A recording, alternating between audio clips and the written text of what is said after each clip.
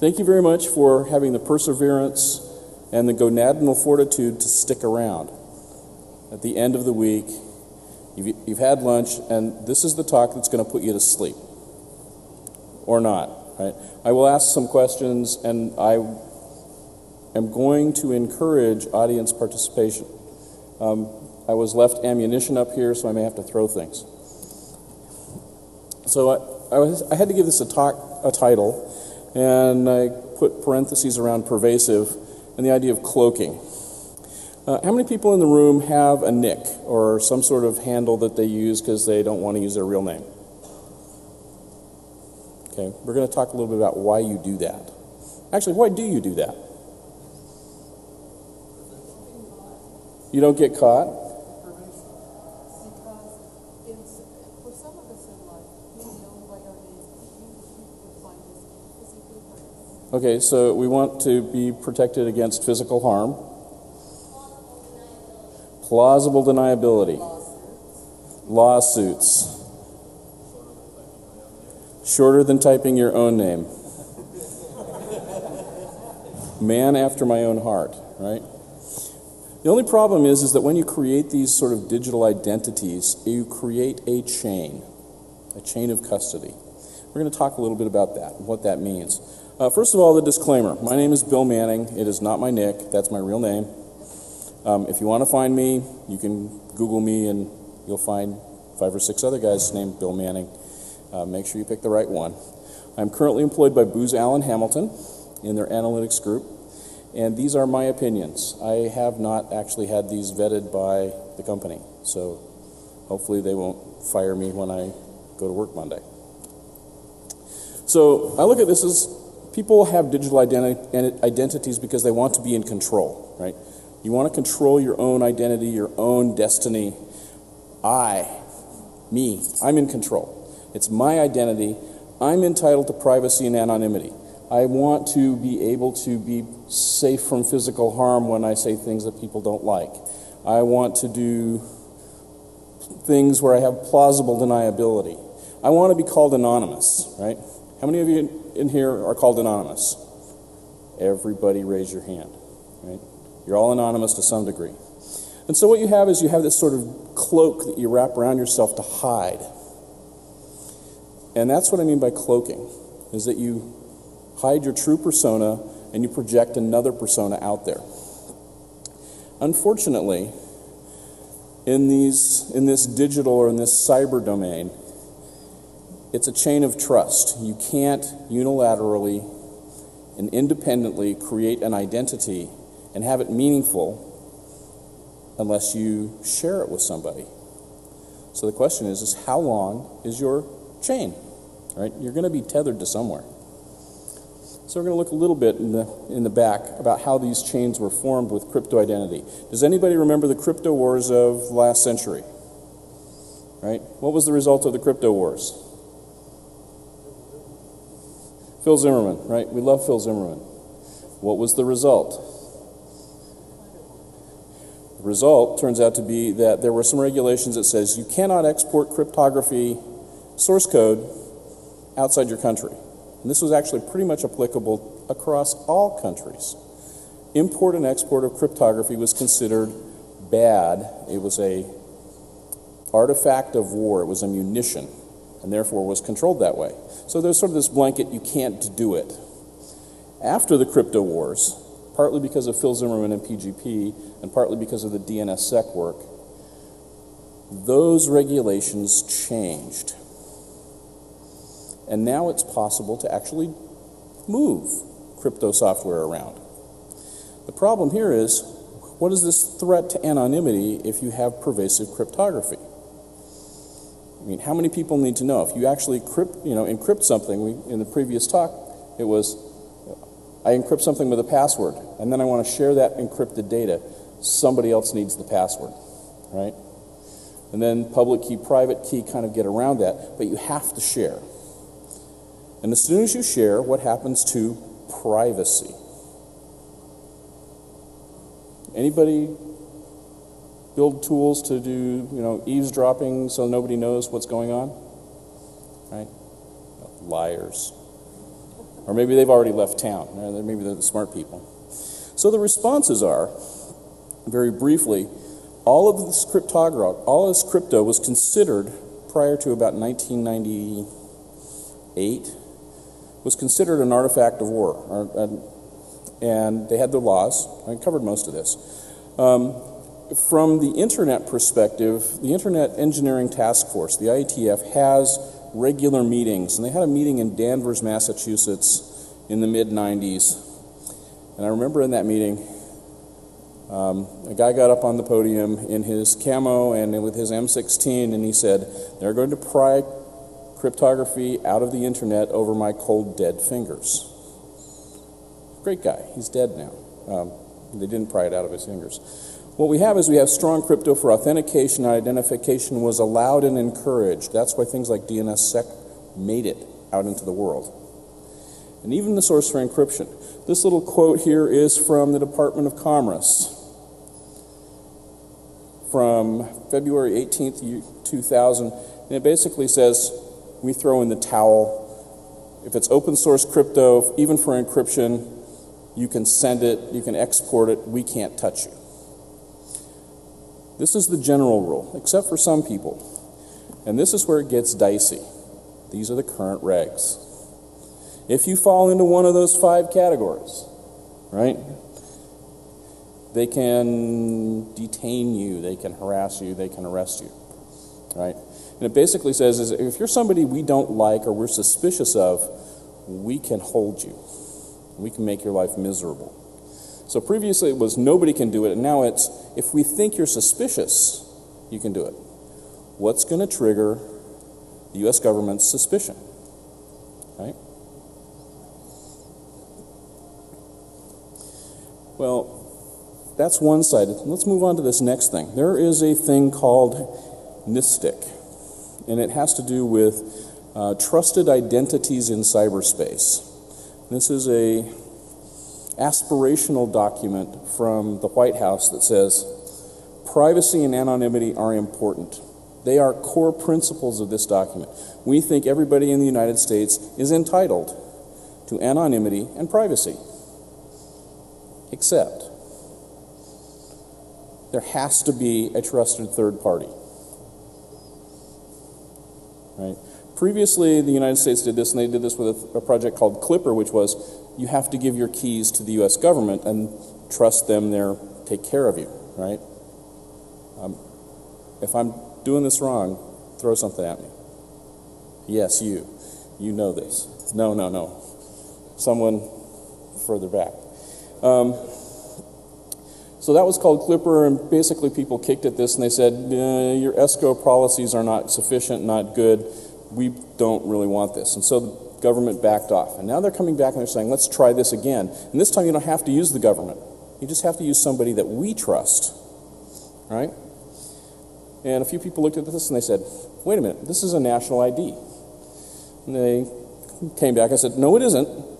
Not really. It's not a national ID because there are a bunch of people in this ecosystem that we're going to create, and they're going to be the ones that hold your keys.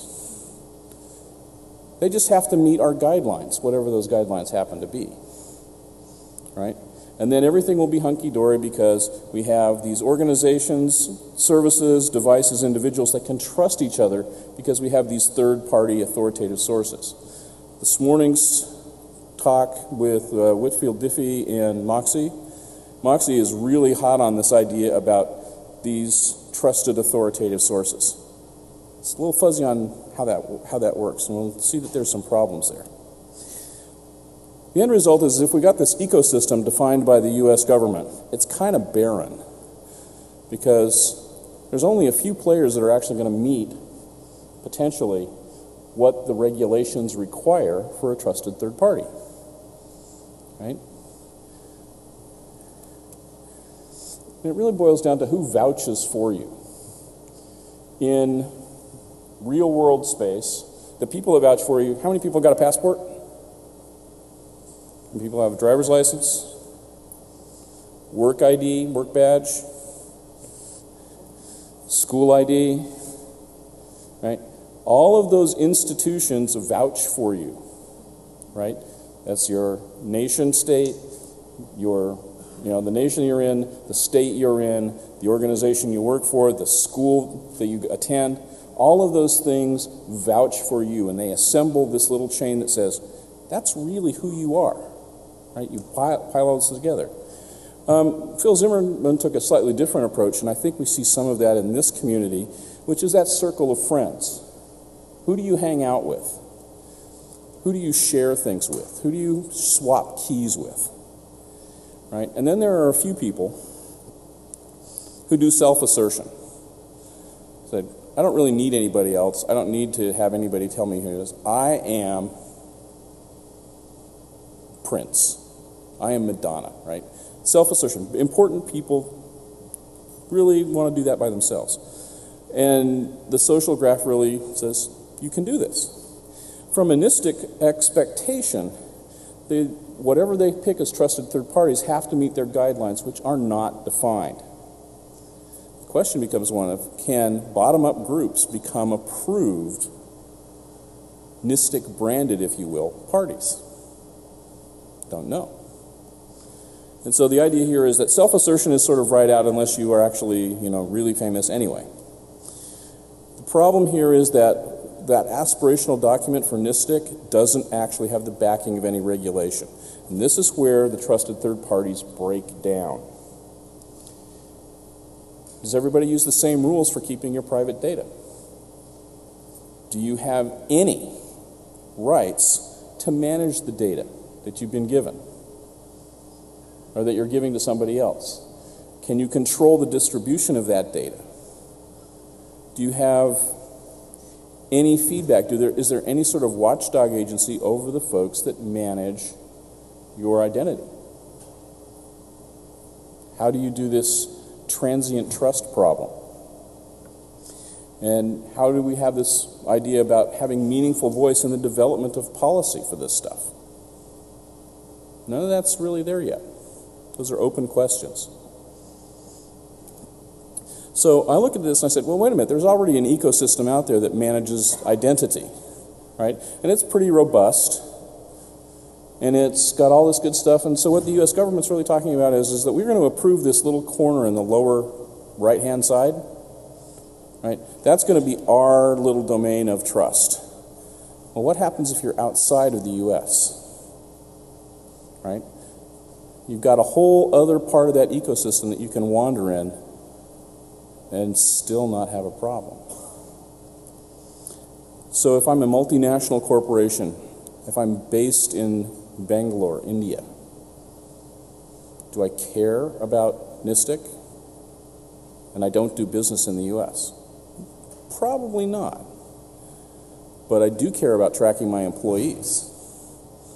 And it's probably associated with whatever regulations are inside India about managing digital identities. Similarly, if I'm in South Africa, or if I'm in Taiwan, or Japan, right? So if I'm outside, I'm either a nation state or I'm a multinational corporation, the U.S. rules are only a part of the landscape that I have to work in.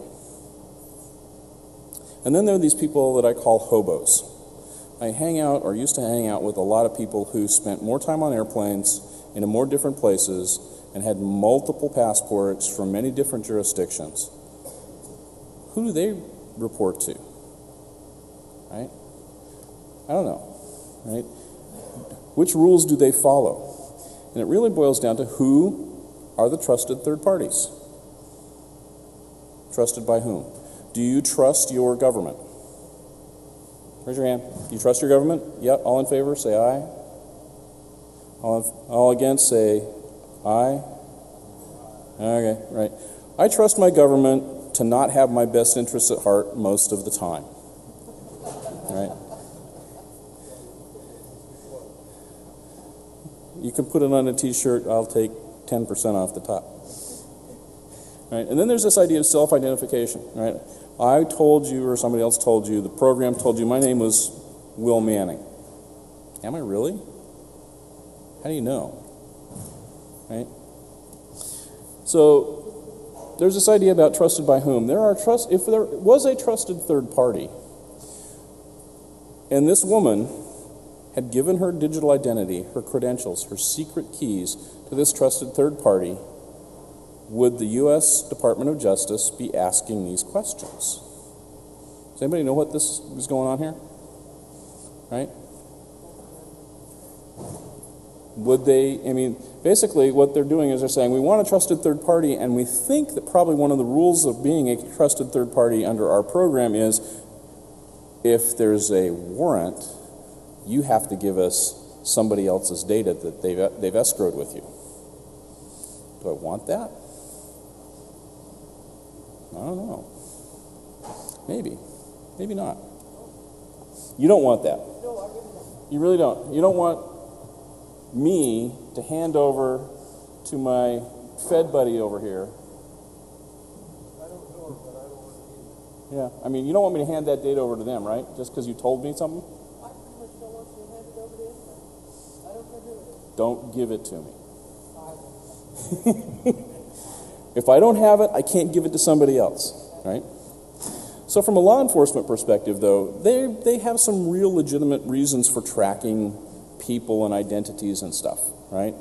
And if there are multiple digital identities and you hand them out to intermediaries who manage that stuff for you, you're making their job a little bit more difficult, because then they have to correlate and data mine many, many more sources of data to try and actually track the patterns that identify you.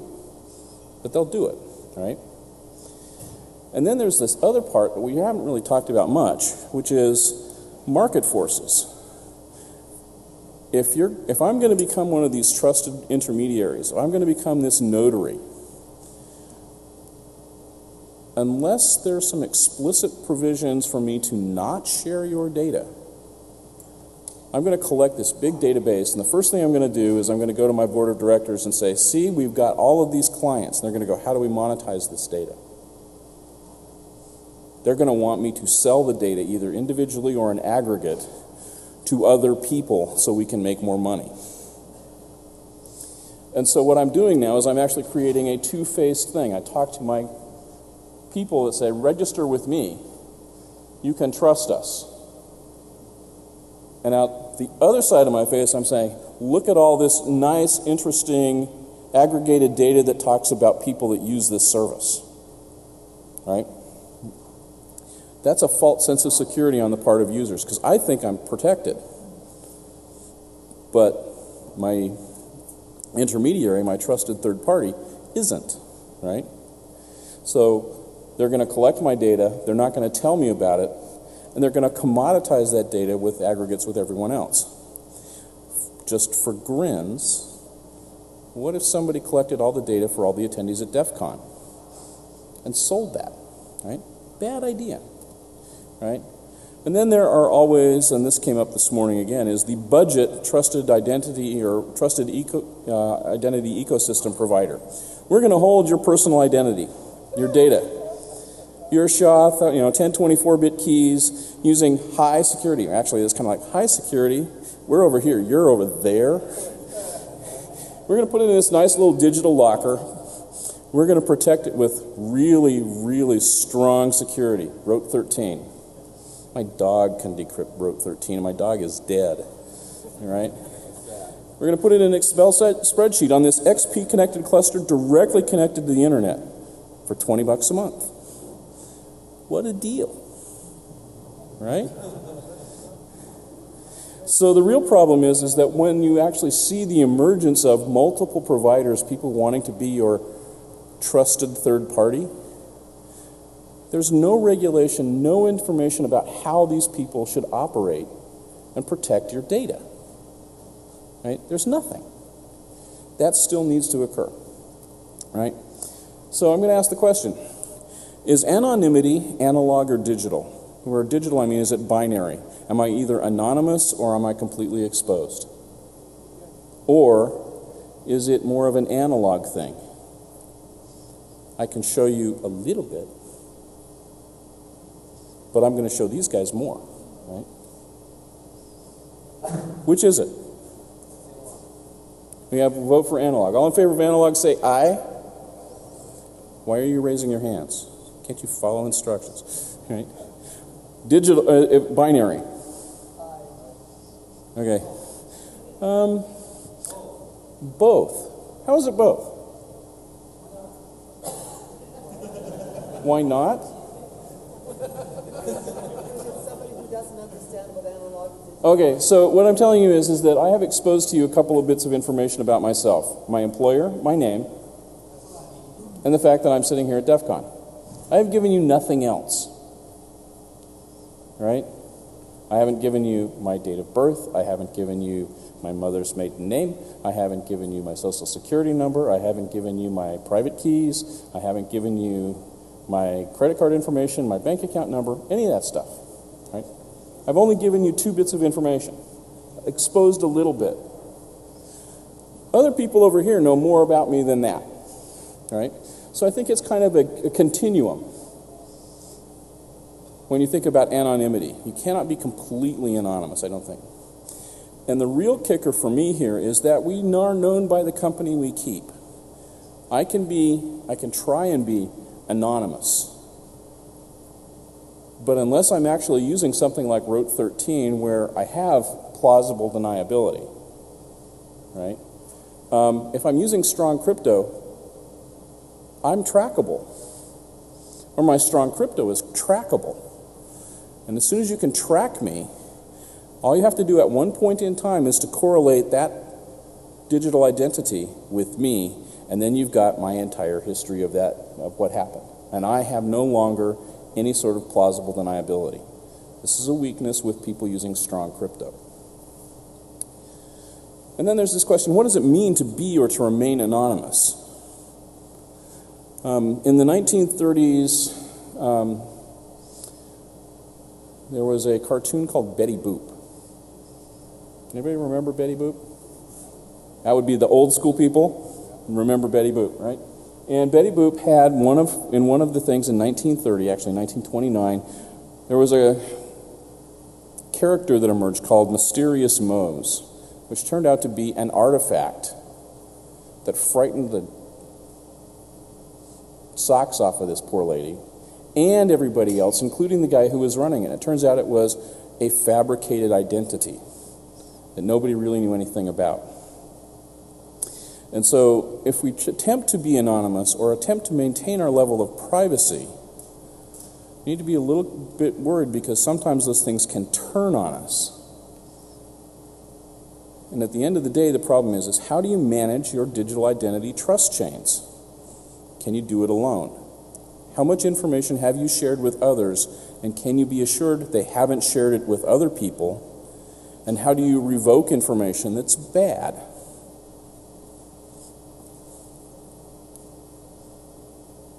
Help me. Give me an answer. How do you... I'm sorry?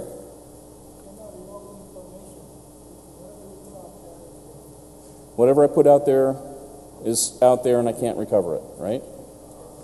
You know what's scarier? Whatever you put out there about me is non-recoverable. And you may be lying through your teeth about me and I have no idea, right? So there's this whole idea about actually being able to manage the digital identities that you create. And I don't know that we should create too many. So I'm going to start wrapping up here. The digital identity, or identity ecosystem, or online persona, or however you want to call it, all of those things map back to meat space identity, where existing law and rule applies. I'm sorry, John Perry Barlow, there is no independence in cyberspace. It all maps back to meat space. Correct me if I'm wrong, but if anybody's copying this and it's spelled wrong? Then that would be a admission that I attended the California State Public Schools when I was little, and I didn't spell check. Please feel free to correct the spelling errors. All right? So no one is really isolated after this stuff. You are all, at some place, you're grounded in a rule of law. And everyone, to some degree or other, is partially cloaked. Nobody knows everything about you. Conversely, everybody is partially exposed. somebody knows something about you, and maybe many people. I hope that no one goes and knocks on my parents' door and asks them about me, because they're going to get all kinds of stories about how I was as a little boy. I don't want those stories getting out. The point being is that there is a trail. Everybody leaves a trail. The more you work in the digital space, those trails are actually more persistent than the ones in real world, because nothing is ever really erased or gotten rid of. There are always copies around someplace, and people make money going and investigating those trails. Additionally, if you build tools to try and hide yourself, those tools will be distributed. If they ever show up on the internet, they will get copied, and they will be used contrary to your interests. This is a war of escalation. The more we try and hide, the more people try and uncover what we're doing, and they use the same tools against us that we use against them. So the advice here is to choose your traveling companions wisely. Be very comfortable in who you trust with your digital identities. Anchoring this back to NISTIC, it's still being formulated. There are some discussions going on. And it's not too late to influence the outcome, particularly when it comes to the sets of regulations that are going to describe and regulate these trusted third parties. So if people in this community want to influence what the U.S. government is likely to do, it's an opportunity to do that. And it really boils down to, this is something I mentioned this morning, is the idea of influence ripples. As soon as you do anything, it affects somebody else. And that affects how they interact with other people. And so your influence, the things that you do online, ripple out and affect a larger and larger community. And you cannot recall that information. So it's important to be very careful in what you do. And that's my presentation.